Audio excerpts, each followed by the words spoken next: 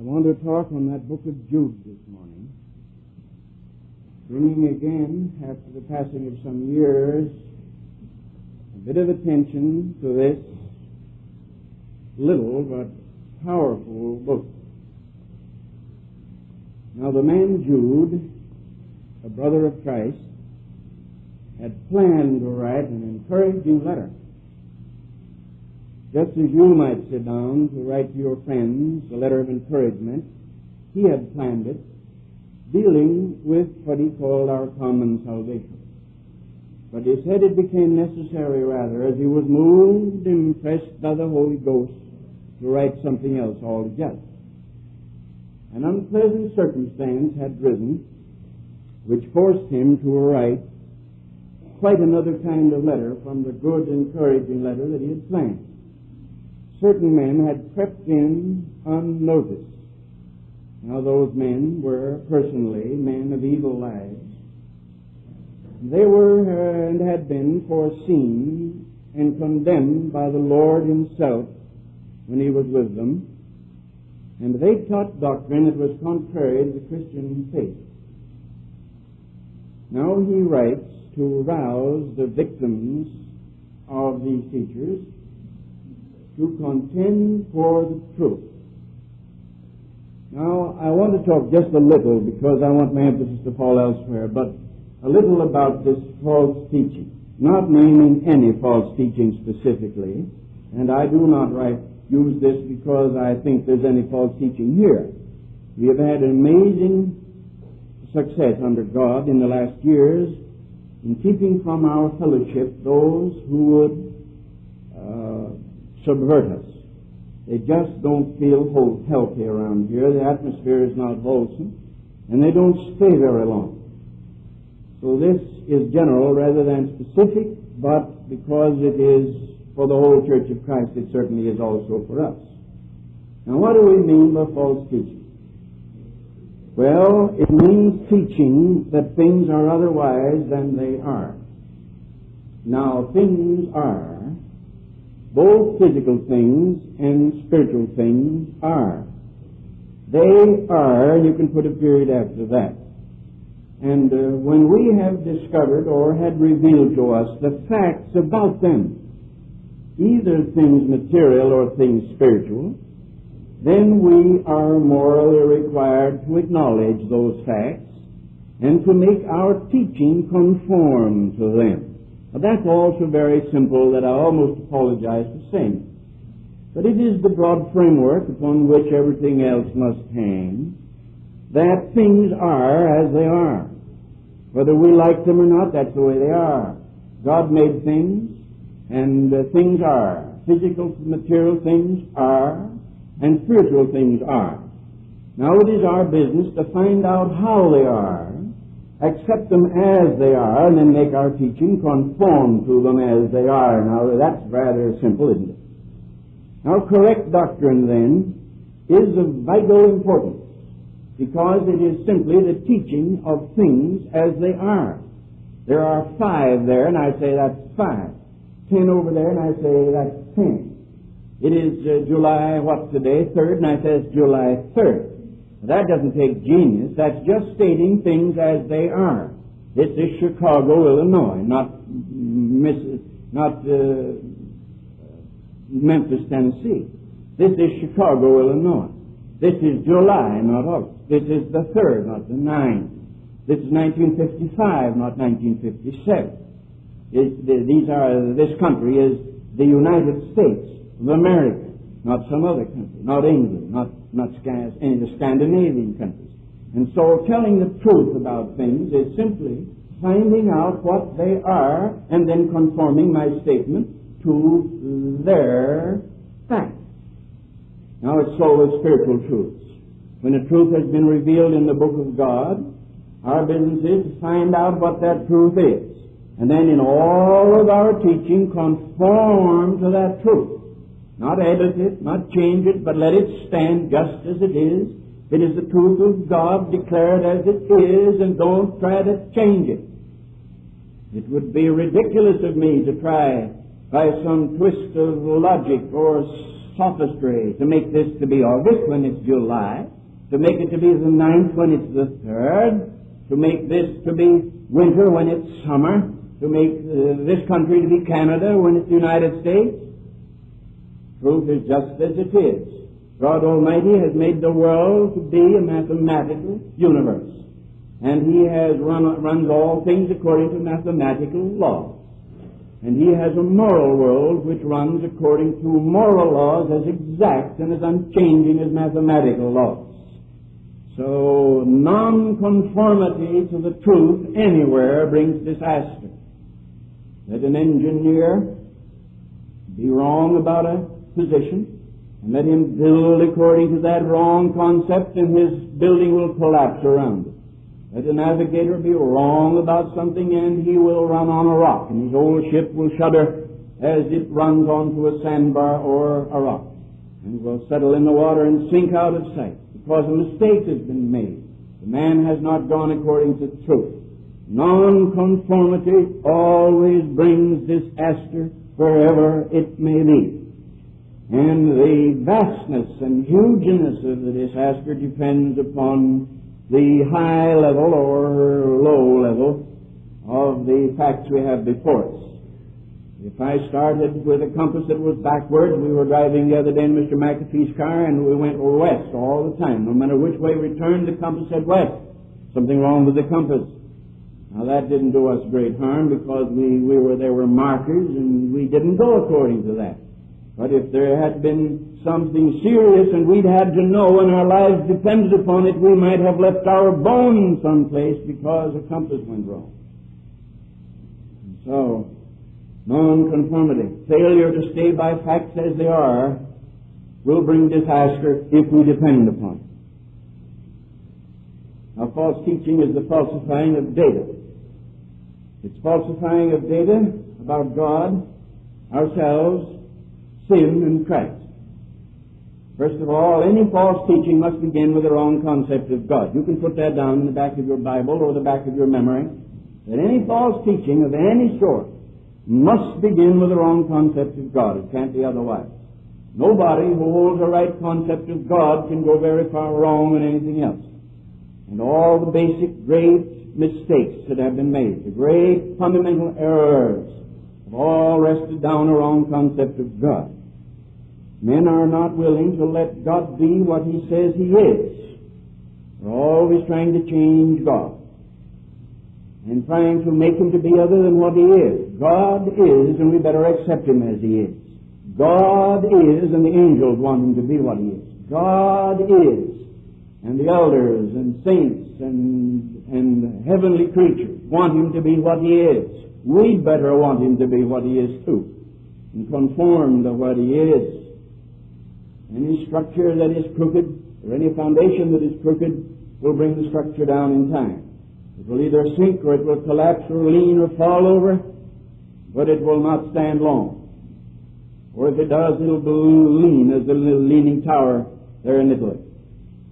Now God, of all the foundations, God is the most important, because God is God and made the heaven and earth and all things that are therein.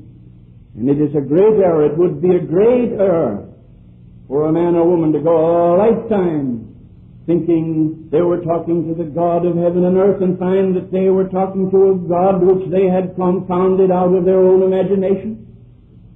It would be a tragic calamity to the human spirit for me to pray a lifetime and preach a lifetime about a God that wasn't a true God at all, but some other God, which was a composite of ideas drawn from philosophy and psychology and other religions and superstitions.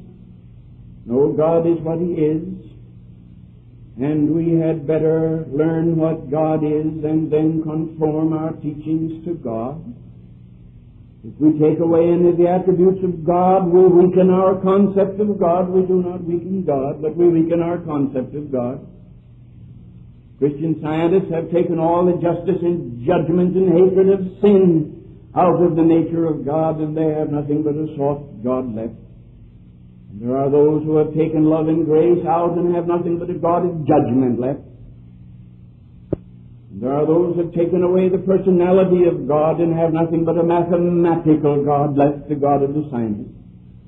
All these are false, inadequate conceptions of God. While God is a God of justice, He's a God of grace, and while He's a God of righteousness, He's a God of mercy. While He is a God of mathematical exactness, He is also a God that could take babies in His arms and pat their heads and smile. He is a God that could forgive and a God that does forgive.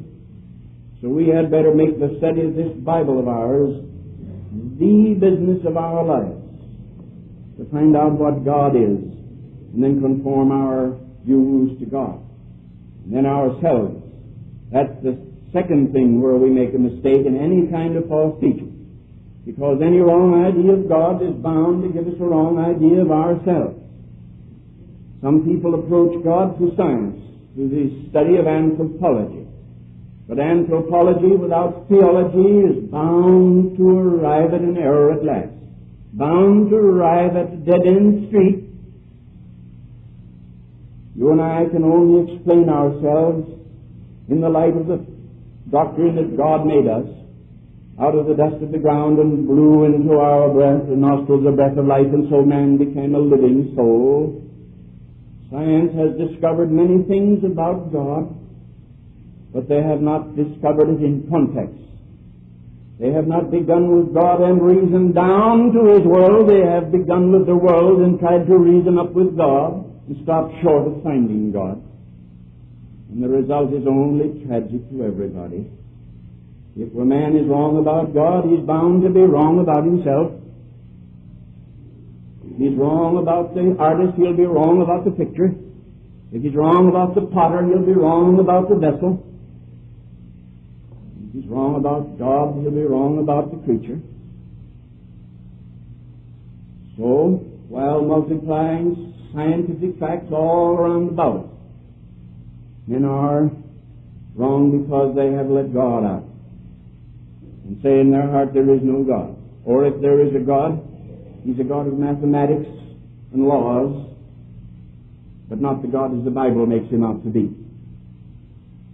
That is all wrong. And my friend, you cannot know truth about yourself unless you first know truth about God. You came from the hand of God, and back to God you must go, for better, for worse, for judgment, or for blessing. And until we take God in and understand God, and let God be what He claims to be, and believe about ourselves what God says about us, we're believing false doctrine. If you believe you're any better than God says you are, you're in error. If you believe you're any different from what God says you are, you're in error. You have falsified the data, or somebody has falsified the data and made you a victim. No, my brother, believe about yourself what God says about you. Believe you're as bad as God says you are, and believe you're as far from Him as God says you are, and then believe in Christ you can come as near to Him as He says you can, and accept what He says about you as being true. Then there's sin. Now, sin cannot be understood until we believe in God and believe what God has said about ourselves. Sin is that intrusive phenomenon, that ever-present, ubiquitous phenomenon. There it is, hate and lying and dishonesty and murder and crime and injustice, necessitating law and police and jails and gallouses and locks and graves. But there are those who would deny it, and of course that's falsifying the data. There are those who would rename it, and they're falsifying data. There are those who would treat it as a disease, and they're falsifying data. God says that it's a breaking of the law. God says it's a rebellion against His will. God says that it's a nature inherited from our fathers and mothers. God says that it's an act against the faith and laws and mercy of God. God says it's rebellion against the constituted authority of the majesty on high. God says it's iniquity and personally chargeable to the one who commits it. God says the soul that's in it shall die. We had better believe about sin what God says about sin, or we will be falsifying the data. And falsified data in spiritual things is more terribly wrong and will bring more terrible consequences than falsifying data in material things. The doctor who miscounts the number of, or the amount of that which he gives a patient may kill the patient. That would be only to destroy a body. The preacher who misjudges or miscounts the truth concerning sin and man and God will damn his hearers, which is infinitely more terrible. Truth concerning God means that I must accept God's sovereignty, God's holiness, God's justice, God's grace, God's love, and all that the Bible says about God. Concerning myself, it requires that I must believe in myself as a fallen image of God, one who once bore his image but fell. Now, the fourth is Christ himself. For if I do not have a right concept of God and of myself and of sin, then I will have a twisted and imperfect concept of Christ. And I have no hesitation in saying that it is my honest and charitable conviction that the Christ of the average religionist today is not the Christ of the Bible at all, but a manufactured Christ, a Christ painted on canvas, a Christ drawn from cheap poetry, a Christ of the liberal and the soft and timid person, the Christ that has not in him the iron and the fury and the anger, as well as the love and grace and mercy he had who walked in Galilee. If I have a low conception of God, I have a low conception of myself, and if I have a low conception of myself, I have a dangerous conception of sin. And if I have a dangerous conception of sin, I have a degraded conception of Christ. So here's the way it works. God is reduced and man is degraded and sin is underestimated and Christ is disparaged. No wonder Jude said the terrible things that he said. And I recommend that some of you that are so nice you're no good, I recommend you read the book of Jude once. I recommend you read that book of Jude. Get your teeth filed and to a sharp eating edge. Get your teeth into something. Dare to believe something. And dare to stand for God. This awful day of so-called tolerance. This awful day when men are ready to believe anything.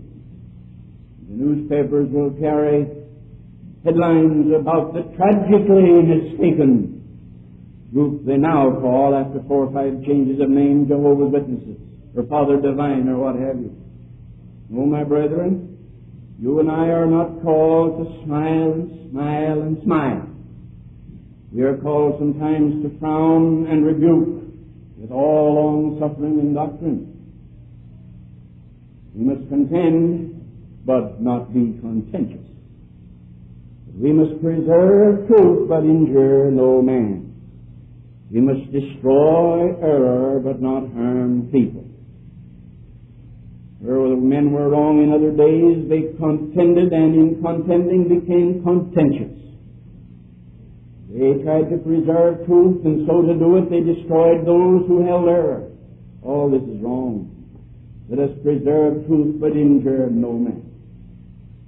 Faith of our fathers, we will love both friend and foe in all our strife, and love thee true, to preach thee true as love knows how, a kindly deed and virtuous life.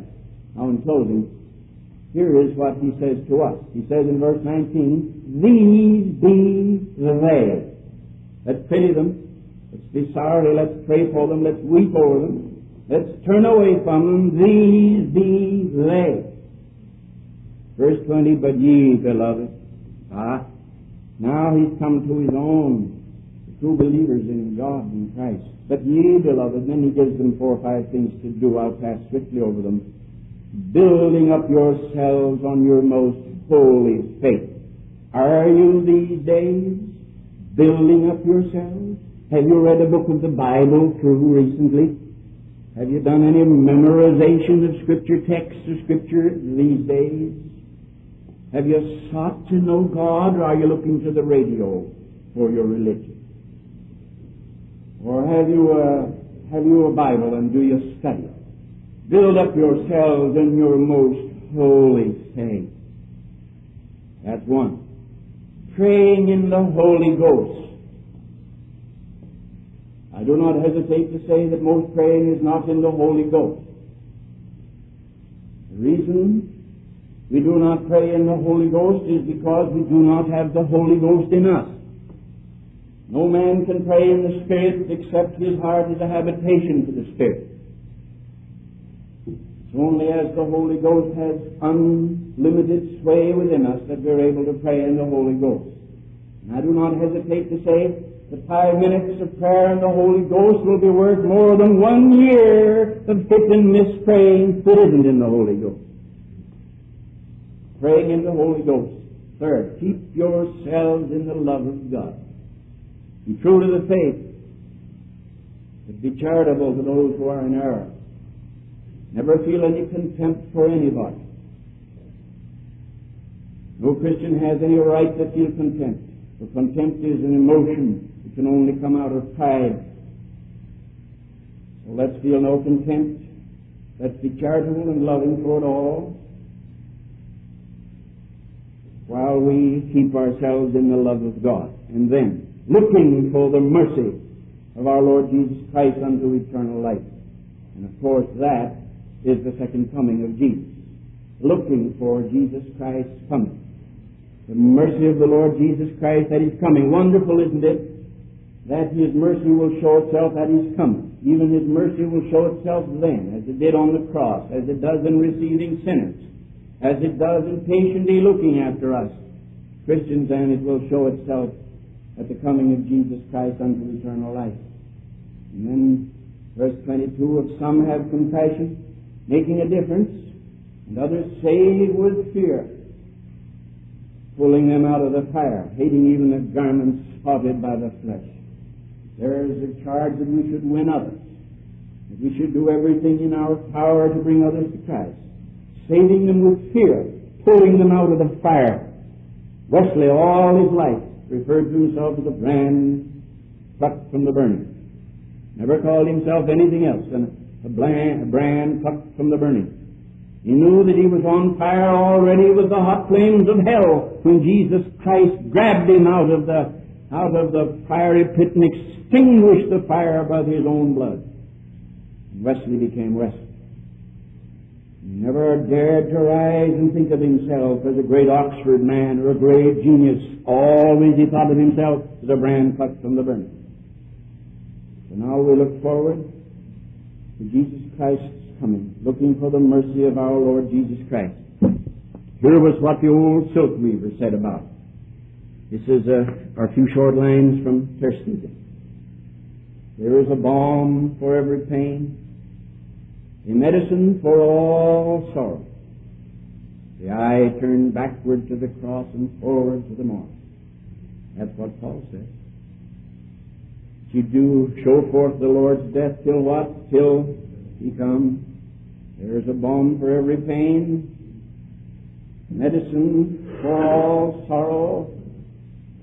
Some of the old saints in days gone by called the communion service the medicine of immortality. We couldn't follow them in every one of their beliefs, but that, I think they were right. The medicine for all sorrow, and I turn backward to the cross and forward to the morrow. The morrow of the glory and the song, when He shall come. The morrow of the harping and the palm and the welcome home. Meantime, in His beloved hands our ways. Meantime, what are we going to do? Give up to the heat? Meantime, what are we going to do? Give up to the liberals? Meantime, what are we going to do? Give up to the dead church? Meantime, what are we going to do? Give up to those who've chosen to walk in the low shadows of Christianity? Never. Dare to contend without being contentious. Dare to preserve truth without hurting people. Dare to love and be charitable, and dare Meantime, in His beloved hands are ways, and on His heart the wandering heart at rest. And comfort for the weary one who lays his head upon his breast. Thank God for the old silkweed who walked with His Savior and was not where God took him. So let us think of the medicine of immortality today. Let us, by the grace of God, with charity for all and hatred toward none, but determination to be loyal to truth, if it kills us, let us put our chin a little higher and our knees a little lower. Let's look a little further into the throne of God, where Jesus Christ sitteth at the right hand of God the Father Almighty. Let us be courageous, dependent, severe but kind. Let us pray in the Holy Ghost and keep ourselves in the love of God and build ourselves up in the most holy faith and win all we can until the day of the glory and the song.